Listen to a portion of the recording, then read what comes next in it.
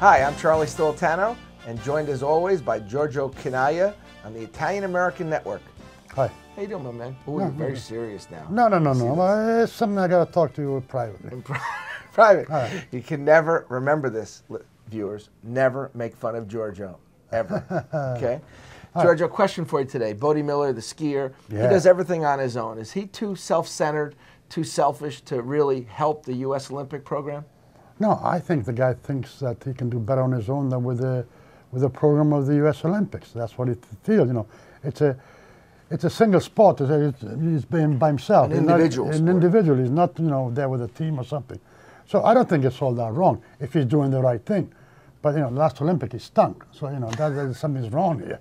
So maybe he should go and see the way the U.S. Olympic train. I don't know. That's an individual sport. So therefore, everyone has their own reasons, their own. Can you ever see in a team sport, Giorgio, that an athlete should train on his own and get ready on his own? Well, you can do things on your own. I used to do things on my own, and a lot of soccer players do things on their own. When the team is finished, you can do extra by yourself. That's good. Fitness stuff, you're saying. Fitness stuff, yeah. And tactical stuff too as well, right. And technical stuff too. It's everything involved. But you always see it as an extra part of it. You don't see it as someone their lifestyle should be that way. No. It should do it. If it's a team sport, you got to do it with the team. There's no question. If you want to do extra afterwards, you can do extra.